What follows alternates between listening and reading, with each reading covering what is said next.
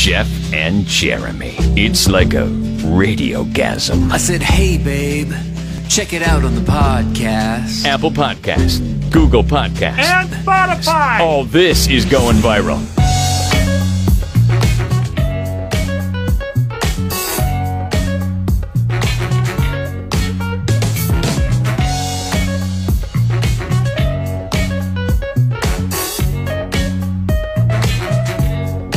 Oh, my gosh. People need to learn how to stay in their lane. Good morning, by the way. It's Jeff and Jeremy. There's a brewery that's developed the hottest beer. They used a Carolina Reaper. I don't know what a California would be like. Probably soft and lame. But a Carolina Reaper red pepper to make their beer. Do you remember when we went to the California Festival of Beers? And you drank that one from Santa Barbara? And I don't know. It made me vomit. Had jalapenos or something in it, or habaneros. The night before probably helped aid in my, because I didn't really want to go that day. Yeah. You're like, come on, man, let's go try this hot one. And I'm like, why? See, the whole thing for me is beer washes down heat. When I eat spicy food, like Mexican food, there's nothing more than I love to have with some really good tacos, spicy Mexican food, is a really good beer. I think that's why beer is so popular in Mexico, right? I mean, because it goes well with spicy food. Now, what these people have done, the Maltese Brewing Company, I actually know these people. They've been invited to the Firestone thing. Were you with me? I don't know if you were, but I've never been to that thing, so no, I wasn't with you. I'm glad you remember. I remember going, wow, Virginia, huh? And was that a subtle? Yeah. Was that a subtle Jeremy brag right there? No, I just remembered it. Were you yeah, with sure. Me? Yeah. Were you with me at that thing? No. Yeah, you're not cool enough to be with me. Well, that I was with my cool friends. I wasn't there. I was with my cool friends. I don't bring you around them. That's your subtle way of saying I'm cool enough to get invited to this thing. You are not. They had a really good hazy IPA, like that East Coast IPA, but that's all I remember about them. I don't know if I'd even want to try a beer that's supposed to be the world's hottest beer is what they're calling it. You need a gimmick. The beer, which is being called a Signal 1 2.0, uses the Carolina Reaper pepper. I think breweries, there's so many, with craft brews. Remember glitter beer? And I mean, they were just like, come on, nobody wants that. So many craft breweries now that unless you've, arrived as a craft brewer, that at some point in time you need to figure out a way to get your gimmick in. And then the gimmick is the hottest beer. Get on the map. My thing is, if you eat something hot, what's the first thing you do? You go to grab something you can drink, right, to cool it down. What do you do with this? Maybe they hand you pretzels or something or bread, and they're like, "All right, just suck on this for a while." I think it was. I don't even know what it was. I think it was Santa Barbara Brewing Company or something like that. The beer that I tasted, it was weird because I remember the year before I had it at the Festival of Beers when it was at Avila, and it was a hot day and it was delicious. Then they moved it to the Madonna Meadows, or no, not even the Meadows, up in that parking lot. They just moved it up in the parking lot, and I went. And I was like, which I think I like better than the grass. I liked that beer last year. I'm going to go try it again this year. And I went and tried it, and it had an adverse effect. But it was windy and cold because it was at Madonna. So you felt like you liked it because the weather was a little bit cooler? Maybe the spicy... Liked it a little bit more? Spicy beer or maybe was they a backed off. Maybe they backed off. Maybe they realized that, hey, this is making guys throw up, so let's back it up a little bit. That was not a good endorsement for that beer on that day at the Madonna parking lot. But for full disclosure, the night before was a bit rough. And I really didn't feel like going to the Festival of Beers, but I was drugged to it by my friends. So, what friends, right? Wow, that's the first time you've ever considered me a friend because I was there. So are there other people there too, though? I don't know. That's what you have to ask yourself. Yeah, I like a spicy Bloody Mary. Why couldn't I like a spicy beer? Beer has a mental place for me. We were talking to Keith from the Young Dubliners the other day, and he was like thinking, he goes to breweries all the time to play, and he likes Guinness, but everybody wants him to try their type of Guinness, and he's like, no, it's different. You don't understand. No, he said he didn't like Guinness that much. No, he loves Guinness. He had one right there in front of him. Oh. But he likes Guinness because Guinness is made and tastes a certain way that nobody can reproduce, is what I thought he said. Okay. And these other breweries that are trying to make something like it, like a dark stout, they're like, yeah, but you love Guinness. He's like, yeah, but I love Guinness because Guinness is Guinness. This is not Guinness. I drink other stuff. Is that video still up on our Facebook? Yeah. Jeff and Jeremy. Go over to our Facebook page. They play lots of great songs, too, and you can find out how much it costs to get the young Dubliners to play a private house party at your house. If you missed it, we talked about it. God, that's awesome. It's a lot of money, but... No, it's not if you pool your sources. If you get 10 people together or more, 20 people together... Yeah, it's doable. 40 people together? You could do 40... Well, not right now. Don't tell anybody. What's the capacity? Remember they used to talk about capacity, like what you could have at your place, how many people could gather? It depends on how big your place is. I don't know what the red tier is. What if you have an 80-acre ranch in Creston? Right, then you could get 800 people together. Everybody gets their own acre. That's socially distant. That's bad math. That's by the way. Horrible math. But you get a tenth of an acre. Yeah. It's still 80 acres, 80 people. That's still everybody gets their own acre. That's what I meant to say. That is still socially distanced. A tenth of an acre is still socially distanced. Anyways, I guess you could go look for the Maltese Brewing Company out of Virginia if you really want to try something weird like this. I want to say there are certain beers that I've really enjoyed that are, outside the norm, like the stouts and the, those types of beers I never had until I moved to California. I'm not a big fan of IPA, but I like the East Coast IPAs. The fruit and beer, Pyramid Brewing Company did the apricot ale, and I've always liked that. I haven't seen it in a long time. TK Brewery made root beer. They made a Weizenberry brew that was really good. So sometimes it works, but you're going back a ways with your beer selections with the apricot and the Weizenberry. Thomas Kemper. Yeah, is Thomas Kemper still a thing? No. What happened was Pyramid and Thomas Kemper spawned from the same thing. Thomas Kemper was a beer, and then the couple got a divorce, and she took over the soda division. And took the Thomas Kemper name. He had to start off and do everything that was beer related under the Pyramid name. Oh, that's good to know. That's why it makes sense. And that's probably why they pulled it off. And you're the one getting invited to the Firestone Invitational, not me. Whoa! Jeff and Jeremy in the morning.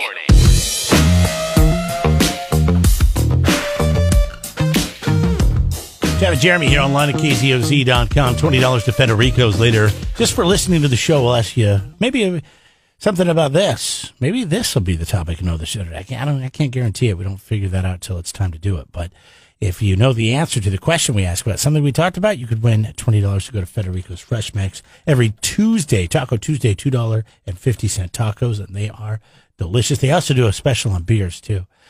Check this out real quick. Mesquite City Council just approved updates to the city code regarding noise enforcement. Any noise that distresses or disturbs your neighbors could mean a hefty fine if it, quote, annoys, distresses, or disturbs the quiet comfort or response of a reasonable person with ordinary sensibilities. Violations are a Class C misdemeanor subject to a fine up to $2,000. Okay. This is the beginning of cancel culture. This is when they first started with, if your neighbor's making too much noise, you call the cops. What is that? It's neighbors reporting neighbors, which is happening entirely too much under the guise of the past 12 months. I had to go talk to my neighbors about a tree that was growing through a fence and over and scratching our vehicles when we drive by. I've been trimming it, but I'm like, they should really do it. So I was all worked up about it. I called the homeowners association at the condo place next door, and then I just went over there and talked to the people. They were both really nice older ladies, and they're going to get it done. And I just realized right then and there, if we just talk to people more and handle it ourselves, then things are. It cools everything down instantly. Now I know that person. I've introduced myself. I know their name. They know my name. We talked, and now it's going to get done. Okay, so I have two trees on two separate pieces of property coming over my fence, because my fence along the back of the I think it touches 4 different properties. We have a long, skinny backyard. And one tree is one person's tree and the other tree is another person's tree. And the trees are starting to bloom and grow over the other side of the fence, which I have no problem with, except for it gets windy in the afternoons, especially this time of year, and things blow into the pool. So nobody thinks about that when they want to get a pool. Right. All the crap you're always cleaning out of it. And especially since you can't control it at your neighbor's tree. Right. Well, so you got to go knock. What is the stop and knock? So what is the knock and chat? Do I take care of it myself and just draw a line straight from the fence line on up for the tree and just prune the tree to the best of my ability, straight up, on both trees, or do I go over and talk to both neighbors? And what if one neighbor says, no, absolutely not, do not touch my tree, and then another neighbor says, okay, that's fine, you can do that. Then where do I sit? Really, the problem's not been solved unless it can all be eliminated. Here's, I think, your options. And those are, I mean, you've laid it out. I would go talk to your neighbors and say, listen, your tree's coming over the fence. I was curious if you could handle that for us. Maybe just keep it on your side Handle of the it fence. for you. Yeah. I say, well, screw you, pal. That's what I would say to somebody. You would? Yeah. Well, it's technically, I mean, I don't know what the law is on this. It's not supposed to come over the property line. So if there's something over the property line. But if it's in the airspace, it's not coming over the property line, touching my ground. It's in the airspace. Whose fence is it? It's our fence. It's your fence. Okay. I believe. So anyways, my point is, I think that if it's touching your fence, then they have to deal with it. But if it's coming over. What if it's not touching the fence? What if it goes up and out? Well, I don't know. You might have to fence. call, but I believe they're supposed to take care of it. It's supposed to stay on their side of the property. Now, if they say, go ahead, you can do it. We're not going to do property it. line extend up, though? These are questions I can't answer. Oh, okay. I'm just saying, from what I understand from Judge Judy, that if it goes over the property line, they have to take care of it. Now, what if you go trim the tree and it dies, and then they try to sue you for killing their tree? Well, I'll buy them another tree. It was like $59.99 at Lowe's. No, this tree's been 30 years. I mean, they can come after it. Yeah. It's got emotional value to I was it. talking to my landlord, and he was spraying some Roundup along the fence of the driveway to kill weeds. This was a number of years ago, and it sprayed over the fence into the person's yard on the other side, wiped out a bunch of their bushes, said it cost him a lot of money, thousands of dollars. He had to sign papers, this whole thing. Jesus. So I'm only bringing this up just because somebody shared something with me that happened. Now, maybe he could have fought this, who knows, but he decided to just obviously make it go away. And I think, when you get an attorney involved and then you end up paying, there's probably a reason for that. So you have to be careful with neighbors. And the best thing I think you could do, especially since you're in a new neighborhood, new neighbors, go over and meet your neighbors. Have you met them yet? Just the ones on both sides. That's it. Oh, so you have met these people? No, these people are on another street. Oh. On another side. Okay. Of the thing. So they're not on your side, they're behind you. Probably don't like us because they got loud kids. Yeah. You don't travels know in their that. You backyard. don't know that. They may love having your kids. Maybe they're just an old person who sits there by themselves all day, and when your kids come out and play, it brings joy to their hearts. You just don't know until you go over there. I wish I was your neighbor. Can I show up with I'd the be kids? such a jerk. Can I show up with the kids? And by I my would side? stand over the fence with hoses and hose your kids down every time they came out. Yeah, because you hate kids. No, I don't hate kids. I love kids. Really? I love tormenting them. Oh, really? Oh, yeah. So I think that's your option. You got to go talk to your neighbors, see if they'll trim the I think trees. that's the best Most option. times, they'll do the right thing. I truly think that's the best option. You'll know right away if there's going to be a problem neighbor, if they say, if it's a problem, screw you. I probably won't deal with it, and I'll be like, all right. But I think you have every right, if that tree is coming over your property line and it's dropping debris and flowers and leaves and stuff like that in your yard, to trim that sucker right up the fence line. So, but I don't own a home, and I don't live in Paso Robles, so you might want to look into that a little bit further than taking advice from this guy. Paso Robles has a special jurisdiction announced only to its own town when it comes to these things. Oh yeah, I don't know who you would talk to. I mean, you would talk to somebody. Maybe call your real estate agent. Say, hey, who would you talk to about property lines and property laws? They know those things. Maybe I could give Fred a call. Wake up. Jeff and Jeremy in the morning. So I guess Shaq was on Conan. He was talking about hazards of the game. And it's not, getting hurt playing basketball or anything else like that. I think this has happened to any of us who've played sports at some point in their life, rubbed a little too much Bengay on their thighs, and then started screaming out of pain. I always used to see Icy Hot in the locker room. And one day I kind of had like a thigh bruise, and the guy rubbed it, but he rubbed it too high. Ooh. So during the game, my little guy started getting hot. Like I thought something was wrong. And it got to the point where I was like, hey man, I think I need to go to, I need a doctor. Like, my little guys are on fire. So he's like, oh, I think I put the Icy Hot too high. God. So now I take a shower. Boy, I thought I was in hell. So then I'm in there screaming, ah. Who are the Bob and Tom copycats there sitting there with him? I don't know. Oh God. He's got a creepy voice, doesn't he? Shaq? I love Shaq. I love Shaq. You and I have talked about this before. This has happened to us. I remember I was in junior high or high school, and after 2 days and in football practice, I remember my legs were killing me. I just, Bengay, not icy hot, because back then it was Bengay. And I rubbed it on, and I went to lay down in my bed, and next thing I know, I wake up out of a sleep, and I am just on fire. And went and sat and turned the tub on and just soaked there. And it was like 1 a.m, and my mom's screaming, "What the hell's going on?" I'm like, "Oh, my God, I'm burning myself." So you had to tell your mom. She woke up because the bathroom was right next to their bedroom. I know our poll question is, can you not scream when you're on a roller coaster? And when this happened to me, because the last place, I mean, keep in mind, I was single mother was raising me. So when it happened to me, and I put it on my thighs after basketball practice, and it came in contact, the sensitive area came in contact with my thighs. I was like, like when they used to cut off like a finger, an appendage in the field so you didn't get gangrene, they would have you bite into a belt. Yeah. That's what I was doing. You didn't just go to the shower? No, because I'm not going to have my mom wonder why I'm taking a shower at I think this happened, it was like right at 6 o'clock in the evening, like right after dinner time. Oh my God, dude, take a shower. And I was just sitting there. I didn't want to disclose. I was hiding the fact that this was happening. And were you afraid she was going to say, "Let me look at it"? Yes, yes. Because I was like 15. Don't make kids that make it better. I don't know. I was early teens. And I was like, God, boundaries, Mom, boundaries. Yeah, the last thing I want is my mom checking out this area right now. So I just go to sit here and deal with the pain. And I dealt with the pain for probably 20, 25 minutes, and then it started to subside. There's more here. Apparently, there was a janitor that gave him some sort of a fix? Suggestion, yeah. How's a janitor know? There was a Spanish janitor in there, and he said, "Compadre, you got to use milk."